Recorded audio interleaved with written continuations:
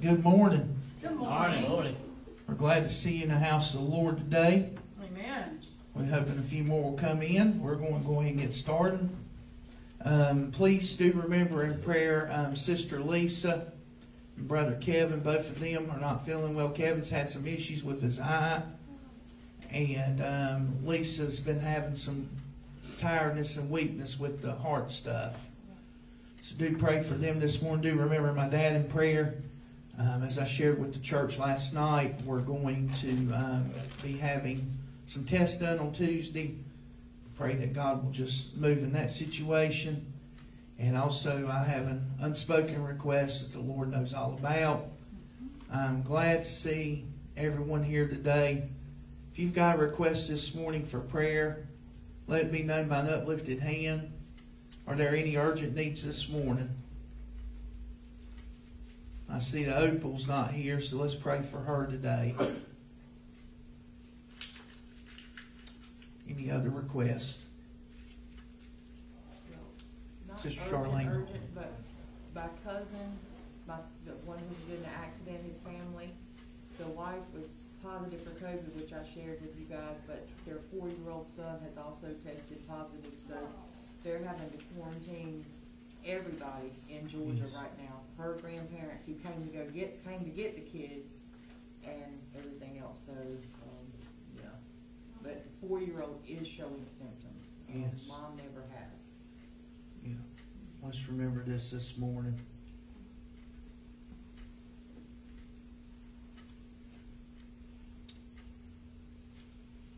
Unspoken anymore. Let's pray. Let's ask God to touch us today. If you feel comfortable, you don't have to make contact if you don't feel comfortable. Just pray for the person beside of you today. Let's pray for one another. Father, we love you today.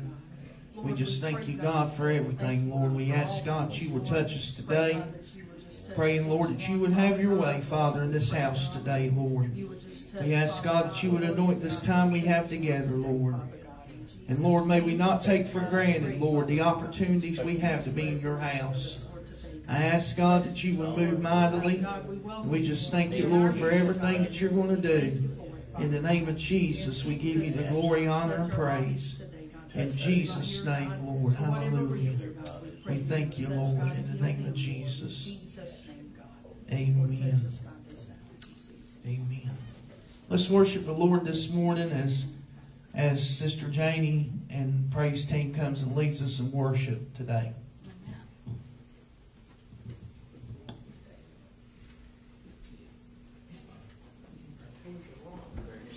Amen. Praise the Lord. Everybody glad to be in God's house today. Amen. Amen. Thank God that He woke us up this morning. Amen. Amen. All right, if you will, stand to your feet and help us sing When We All Get to Heaven.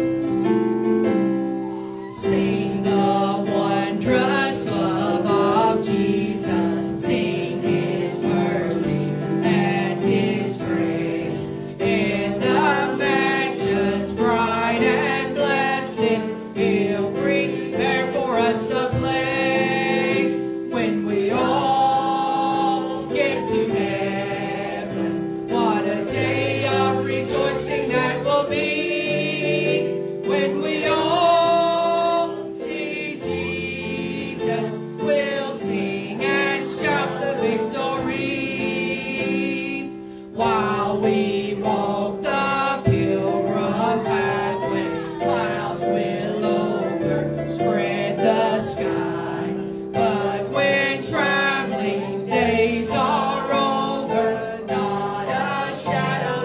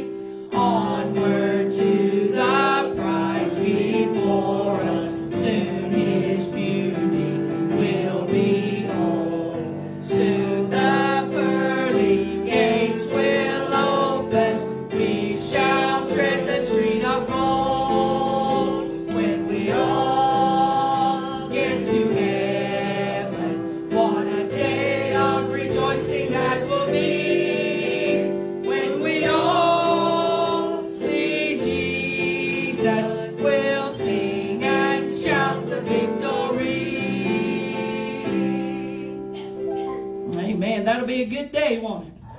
Amen. Days of Elijah.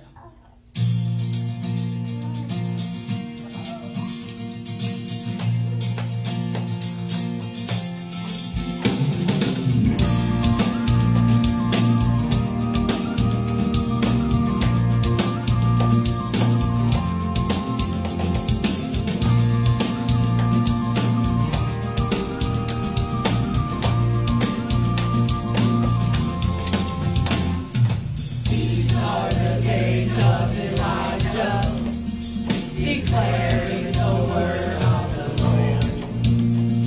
And these are the days of your servant Moses, righteousness being restored. And though these are days of great trial, of famine and darkness and sword, and these are the days of great trial, prepare ye the way of the Lord. Behold, he comes, riding on the clouds, shining like the sun. At the trumpet call, lift your voice in year of jubilee, and out of Zion's hill salvation comes.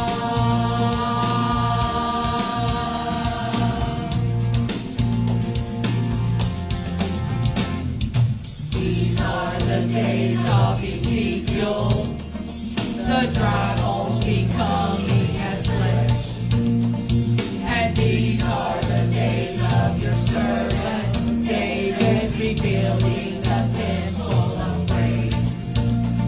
And these are the days of the harvest, the fields are as white in your world, and we are the laborers in your vineyard, declaring the word of the Lord. Behold, he comes, riding on the clouds, shining like the sun. At the trumpet call, lift your voice, this year of jubilee, and out of Zion's hill salvation comes.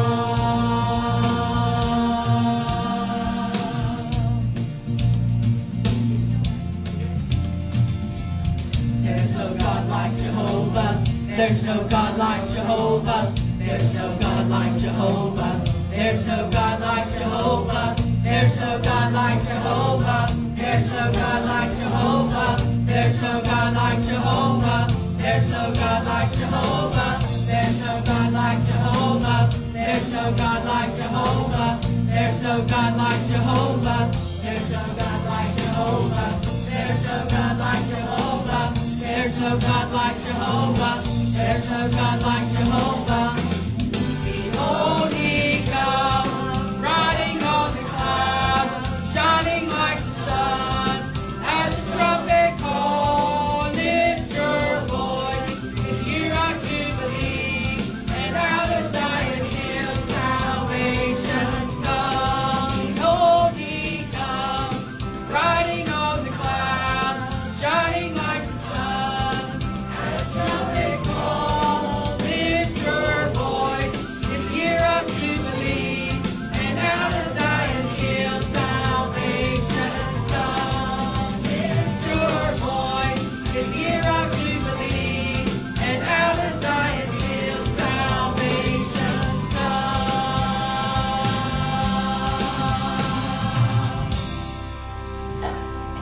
Amen. Praise the Lord. Let's give God a hand clap of praise. Amen. Thank you, Lord. There we go, Max.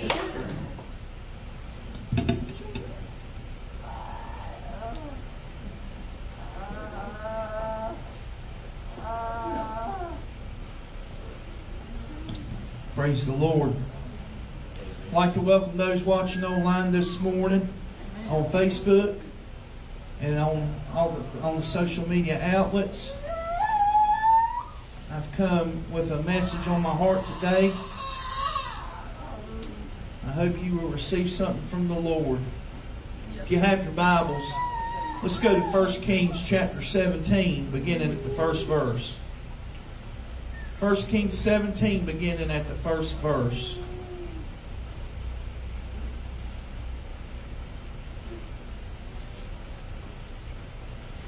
make sure to pay attention to the bulletin this morning. We do have a memo in there from the Pastor's Council concerning this rise of this Delta variant stuff. And whatever perspective you're on, we want to protect our people. So just keep that in mind as you read that this morning. 1 Kings 17 verses 1 through 7. And Elijah the Tishbite, who was one of the inhabitants of Gilead, said unto Ahab, As the Lord God of Israel liveth, before whom I stand, there shall not be dew nor rain in these years, but according to my word. And the word of the Lord came unto him, saying, Get thee hence, and turn thee eastward, and hide thyself by the brook Cherith, that is before Jordan. And it shall be that thou shalt drink of the brook, and I have commanded the ravens to feed thee there. So he went and did according to the word of the Lord. For he went and dwelt by the brook Cherith, that is before Jordan. And the ravens brought him bread and flesh in the morning, and bread and flesh in the evening, and he drank of the brook. And it came to pass that after a while the brook dried up, because there had been no rain in the land. I want to preach this morning on this thought: living in the days of Elijah. We just sung about it. Now I want to preach about it. Let's pray. Father, we love you. We just thank you, Lord, for your many blessings. We ask, God, that you would touch us today. I pray for those that are here this morning, God, that you would touch them. I pray, God, for those watching online, that you would touch them, and those that will probably listen to this by CD that don't have internet capability. I pray you touch them. I pray also, Lord, that you would touch, Lord, and minister, God, to those that are sick in body this morning, those that are at home, those that are traveling. I pray you would bless each and every one today in the name of Jesus, and that every need would be met, Lord. We thank you, God. We praise you and give you glory in Jesus' name, Lord. Amen. Amen. You may be seated this morning in the house of the Lord today. We just sung this song called The Days of Elijah. But I have a question this morning. Are we truly living in the days of Elijah? This morning I want to pull practical application from the Word of God based on Elijah's life. We all know that we're in the last days. If you don't believe that, then I don't know what world you're living in. Biblical prophecy is being fulfilled on every hand. We are indeed seeing the falling away, and as conditions continue to worsen in the world. But at the same time, we are reminded that the worse this world gets, the closer we get to the rapture of the church and the second coming of Jesus Christ. Right. Hallelujah. Yes. So I want us to look at how we are living in the days of Elijah this morning and see what we can glean from the Word of God. First of all, we are living in the days of Elijah because we serve a God who provides for His people. Amen. In verses 2 and 3 of our text this morning, it says, And the word of the Lord came unto him, saying, Get thee hence, and turn thee eastward, and hide thyself by the brook Cherith, that is before Jordan. Here a judgment of God came on Ahab and Jezebel. We'll cover them in a few minutes. And so, with no water, Elijah needed the provision of God to get him through his situation. And we understand this morning that part of the attribute of God is that He does provide for His people. Right. We know Him as Jehovah Jireh, our provider. Yes. Hallelujah. Thank you, Lord. In Genesis 22, 13 and 14 it says, And Abraham lifted up his eyes and looked, and behold, behind him a ram caught in the thicket by his horns. And Abraham went and took the ram and offered him up for a burnt offering in the stead of his son. And Abraham called the name of that place Jehovah Jireh. As it is said unto thee, the mountain of the Lord, it shall be seen. But you see, a lot of times people, when you talk about provision, they limit it to money. They limit it to fortune and fame. They limit it to things. But you see, God provides more than just things. Yes, He provides for our practical needs, according to Philippians 4:19. But my God shall supply all your need according to His riches and glory by Christ Jesus. But He also, friend, provides protection. In Psalm 5 verse 12, for Thou, Lord, wilt bless the righteous. With favor wilt Thou compass him as with a shield. We read in Psalm 91 verses 1 through 3, He that dwelleth in the secret place of the Most High shall abide under the shadow of the Almighty. I will say of the Lord, He is my refuge. In Him will I trust. Surely He shall deliver thee from the snare of the fowler and from the noisome pestilence. He provides for every need, according to 2 Peter chapter 1 verse 3. According to His divine power, He hath given unto us all things that pertain unto life and godliness, through the knowledge of Him that hath called us to glory and virtue. So here's Elijah, here in verses 2 and 3, following the command of the Lord and going to the brook Cherith. That is before Jordan, according to verse 5. It says in verse 6, and the ravens brought bread and flesh in the morning, and bread and flesh in the evening, and he drank of the brook. Sometimes, when God meets our provision, He will do it with unusual sources. Amen. True. Amen. Here it was ravens. It could be, if you have a need of some kind this morning, it may come through unusual means, but God will see you through. Yes, praise the Lord. And He will take care of your situation today. Amen. Hallelujah. And so we get past the brook because, guess what? It dries up. Then Elijah goes to this place called Zarephath. And he sees this widow and her son. And he's fixing up, and she's fixing up sticks and things for them because they feel like they're going to die. Because verse 12 in 1 Kings 17 says, and she said, as the Lord thy God liveth, I have not a cake, but a handful of meal in the barrel, and a little oil in a cruse. And behold, I'm gathering 2 sticks, that I may go dress it for me and my son, that we may eat and die. Elijah said unto her, fear not, go and do that thou hast said, but make me thereof a little cake first, and bring it unto me, and after that make for thee and thy son. For thus saith the Lord God of Israel, the barrel of meal shall not waste, neither shall the cruse of oil fail, until the day that the Lord sendeth rain upon the earth. And she did what according to Saint Elijah, and he and her house did eat many days, and the barrel of meal was wasted not, neither did the cruse of oil fail, according to the word of the Lord which He spoke by Elijah. Here, the widow was about ready to give up. But notice what happens in this story.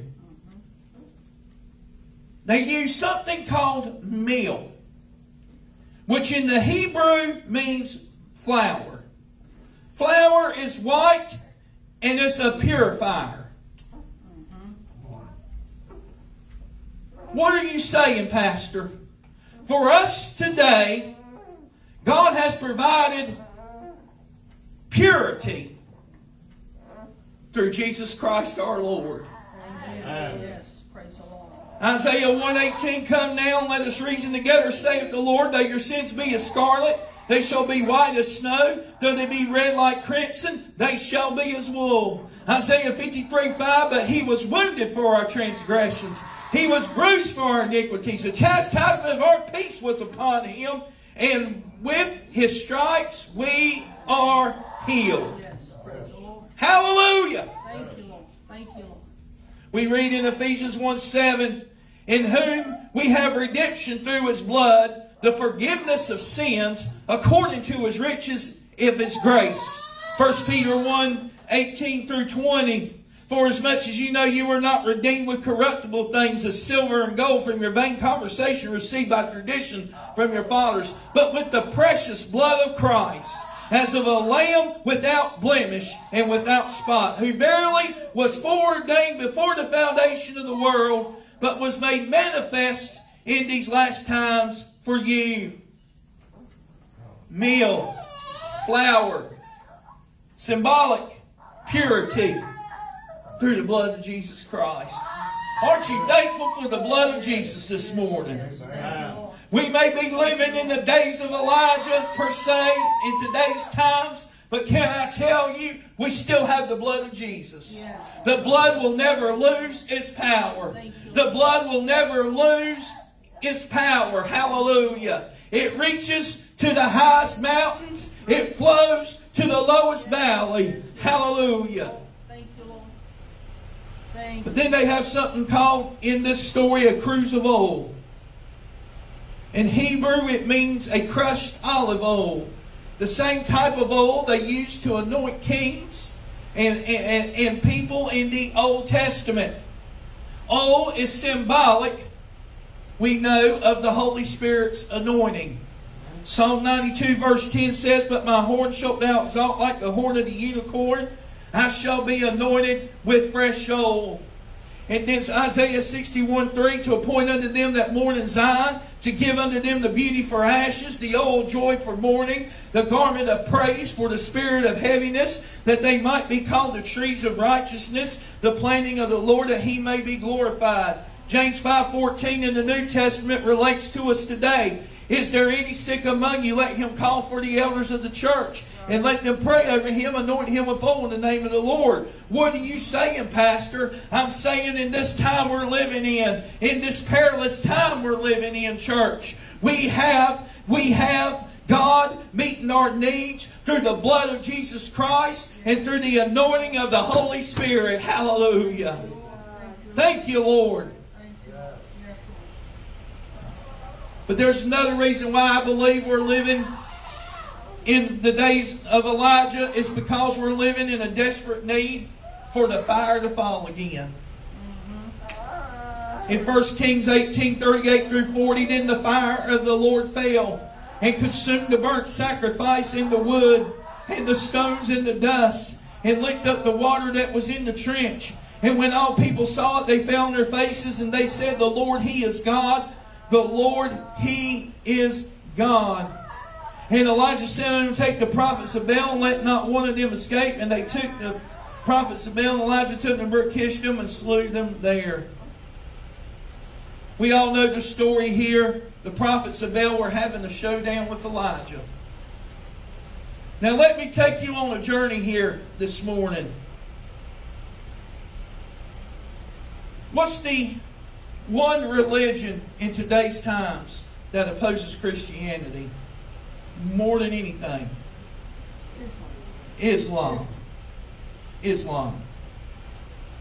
Islam holds Ishmael as the son of promise. The Ishmaelites are the ones in the Old Testament that introduced Baal worship. The connection begins to be made when the consensus is shown that the Mecca god, which was Hubal, is also translated in Hebrew, Baal. Take a look at the following observations. The great god of Mecca, according to scholars, was named Hubal. At the time of Muhammad, the Kaaba was officially dedicated to the god Hubal, a deity who had been imported into Arabia from the Nabateans, which is now what is now Jordan. But the preeminence of the shrine, as well as the common belief in Mecca, seem to suggest that it may be dedicated originally to Allah, the high god of the Arabs. Pre-Islamic Arabia also had the stone deities. They were stone statues of shapeless volcanic or meteoritic stones found in the deserts and believed to have been sent by the astral deities. The most prominent deities were Hubal, the male god of the Kaaba, and three sister goddesses, Alat, Al-Amat, and Al-Uzza. Muhammad's tribe, the Quraysh, thought that these three goddesses were the daughter of Allah. Hubal was the chief god of the Kaaba among 360 other deities. He was a man-like stature whose body was made of precious red stone and arms of solid gold. Hubal was known as the moon god. In the same place of worship as Hubal in Mecca is now where Allah is worshipped. So what happened then is Allah replaced Hubal, making them one and the same. And this is where Islam gets the crescent moon from. So then how do we derive that Hubal and Baal are one and the same? If Hubal's name in Hebrew means Baal, check this out. Numbers 25:3. And Israel joined himself unto Baal-Peor, and the anger of the Lord was kindled against Israel. Hosea 9:10. I found Israel like grapes in the wilderness. I saw your fathers as the first stripe in the fig tree at her first time. But they went to Baal-Peor and separated themselves unto that shame. And the abominations were according as they loved. Deuteronomy 4:23. Your eyes have seen what the Lord did because of Baal-Peor. For all the men that follow Baal-Peor, the Lord thy God hath destroyed them from among you. Joshua 22:7. In the iniquity of Peor for us, for too little for us, from which we are not cleansed unto this day, and there was a plague in the congregation of the Lord. Psalm 106:28 and 29. They joined themselves unto Baal-Peor and did eat sacrifices of the dead. They provoked him to anger with their inventions. The plague broke upon them. Baal was mentioned was worshipped in Moab according to Psalm 83 verse 6. It was the god of fertility thus brought from Moab to Arabia, which the name became Hubal. So I did all that to say this. According to the Bible, the Ishmaelites were not worshiping God. Their alliance with nations that worship Baal suggests that they were also worshippers of Baal. Both Muslim and non-Muslim sources state that Hubal was recognized as the chief presiding deity of the Kaaba.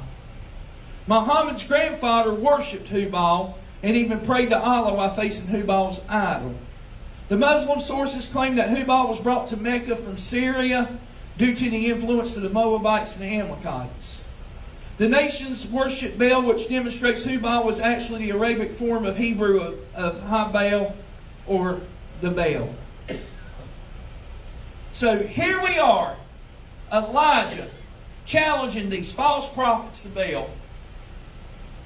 Goes and builds, they go and have a showdown. He says, how long halt ye between two opinions? If God be God, follow him. If Baal be Baal, follow him. And they build altars. The Baal worshippers built an altar. They were calling out to God, cutting themselves, trying to get their God to act, and he didn't act. That gets done. Elijah prays a simple prayer, builds the altar to the Lord. The fire of the Lord falls and consumes the sacrifice. And they bow down and say, the Lord, He is God. The Lord, He is God. So then, just as the fire fell then, we need the fire to fall now. This was prophesied by John the Baptist in Matthew 3:11. I indeed baptize you with water and repentance, but he that cometh to me is mightier than I, whose shoes I'm not worthy to bear. He shall baptize you with the Holy Ghost and with fire. And we know this happened on the day of Pentecost in Acts chapter 2 verse 3. And there appeared unto them cloven tongues like as of fire, and it set upon each of them. We need to realize that our God is a consuming fire. Deuteronomy 4:24, for the Lord thy God is a consuming fire, even a jealous God. Hebrew 12:29, for our God is a consuming fire.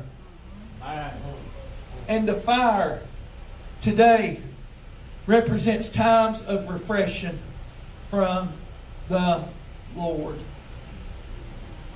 Acts 3:19-20, repent ye therefore and be converted, that your sins may be blotted out, when the times of refreshing shall come from the presence of the Lord. He shall send Jesus Christ, which before was preached to you. So we see here a foreshadow of the fire. And we need the fire to fall. Because we're living in the last days, the days of Elijah. We're living in the days of Elijah because of politicism and secularism. We get to 1 Kings 19:1-3. And Ahab told Jezebel all that Elijah had done.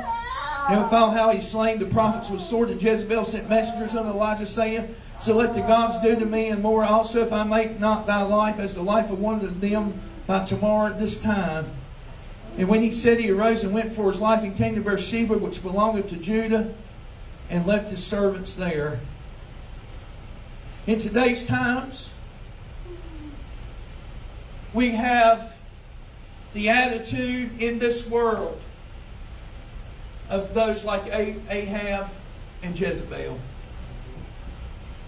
Now, when you hear Jezebel preached in a lot of churches, everybody wants to use that in legalistic terms and try to say people, women are Jezebels because they dress a certain way, do a certain way, and all that. That's not what this is talking about here. What you have here is two evil rulers, Ahab and Jezebel. You have two things happening here in this verse. Ahab is bringing about a secularism to society. Jezebel is bringing a politicism and humanism to society. And these two are converging on each other here, trying to keep Israel from recognizing who the true God really is. In today's times, we see this going on. And we were told about this. 2 Timothy 3:1-5, this know also that in the last days perilous times shall come.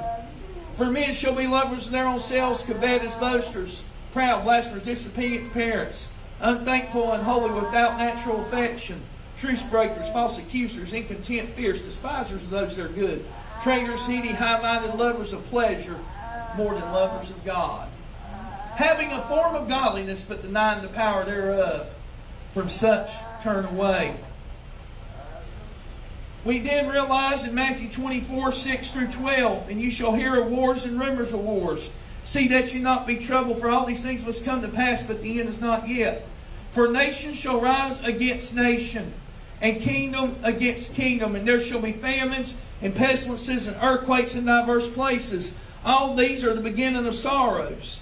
Then they shall deliver you up to be killed, to be afflicted, and shall kill you, and you shall be hated of all men for my name's sake. And many shall be offended, and shall betray one another, and shall hate one another. And many false prophets shall rise, and shall deceive many. And because iniquity shall abound, the love of many will grow wax cold. Today we know that this is being perpetrated by the enemy of our soul, the devil. Now I want you to realize something this morning. The people in this building are not your enemy. The person sitting beside you, behind you, in front of you, not your enemy. The enemy that you have this morning is someone called the devil. Amen. And what he wants to do is he wants to divide and conquer the body of Christ. Amen. He wants us to argue. He wants us to tear down instead of build up. Amen. Now I want you to know this morning where this is coming from. It's coming from something called the spirit of Antichrist. Amen. 1 John 2:18, little children, is the last time you heard that the Antichrist shall come. And even now there are many Antichrists, whereby we know is the last time. 1 John 4:3, and every spirit that confesseth not that Jesus Christ is come in the flesh is not of God. And this is that spirit of Antichrist, where we heard it should come and is now already in the world. Notice I said the spirit of Antichrist, not the Antichrist. There is a world leader that is known as the Antichrist that's going to rise up according to the book of Revelation. But you see, you've always got to have a forerunner for it to happen.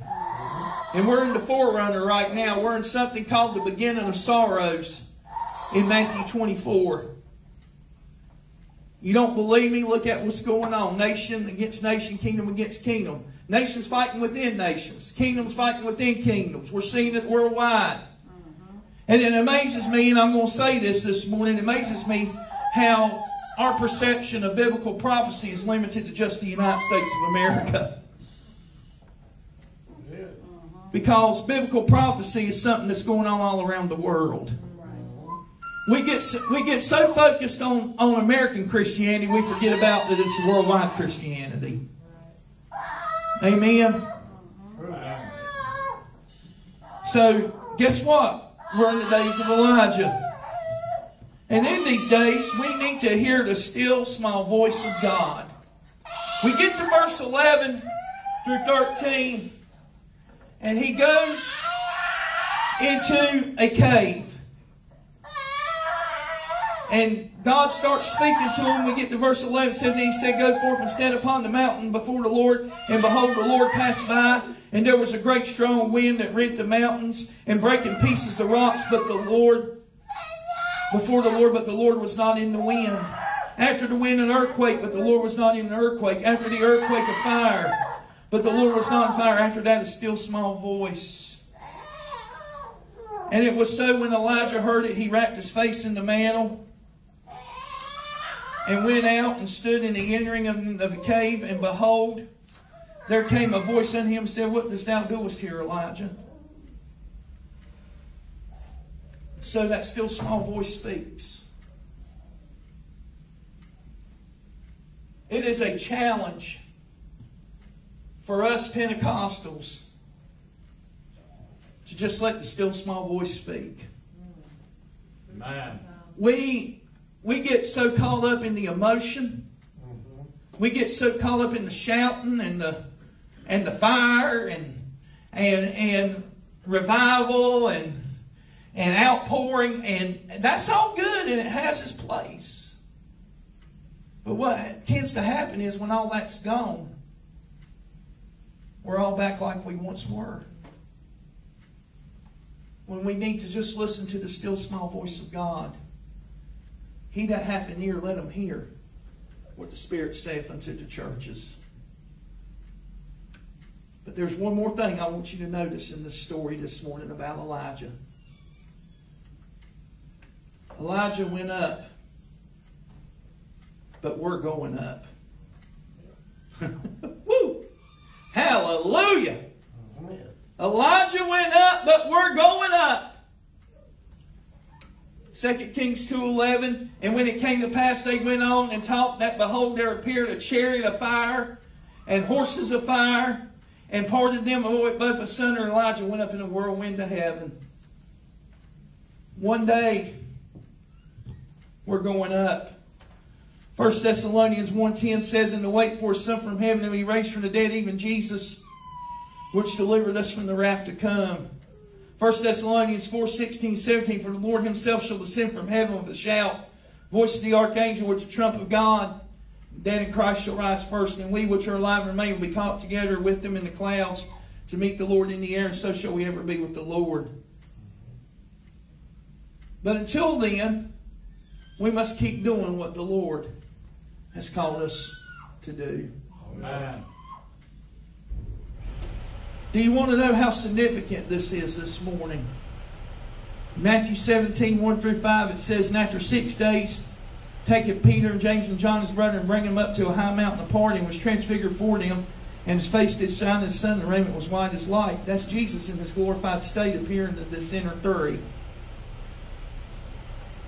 And behold, there appeared unto them who? Moses and Elias, or Elijah, talking with him. Then answered Peter and said unto Jesus, Lord, it is good for us to be here. If thou wilt, let us make here 3 tabernacles, one for 3, and one for Moses, and one for Elias.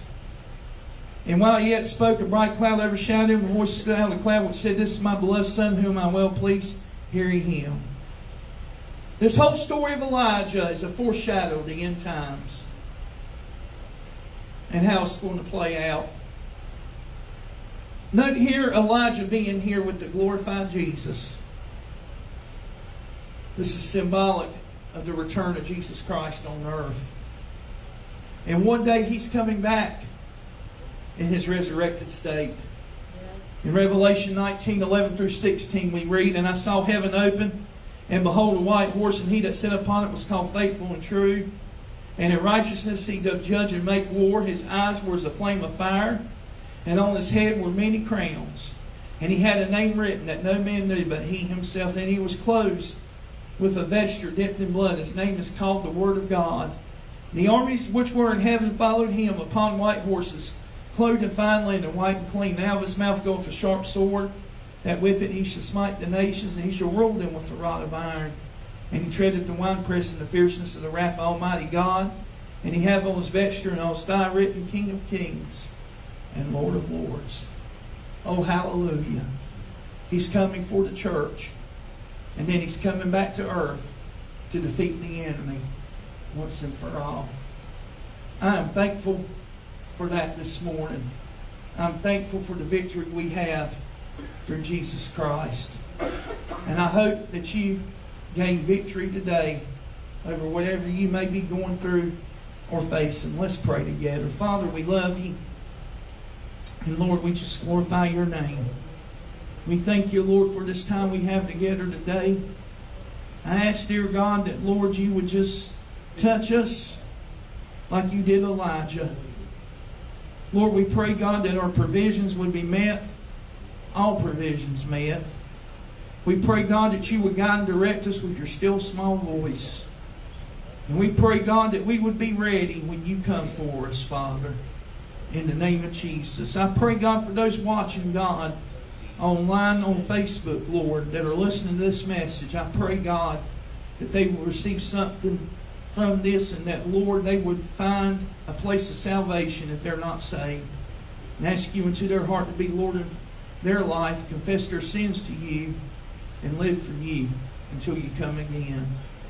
I pray in the name of Jesus, Lord, that You would touch those watching's needs, bring healing to them. I pray for those in our own congregation, Lord, that You would touch and meet every need in the name of Jesus. Father, we thank You, God, and we praise You. And we give You glory and honor in Jesus' name. Amen. Amen. Hallelujah. Let's give the Lord a hand clap of praise this morning. Hallelujah. Hallelujah. Blessed be the name of the Lord.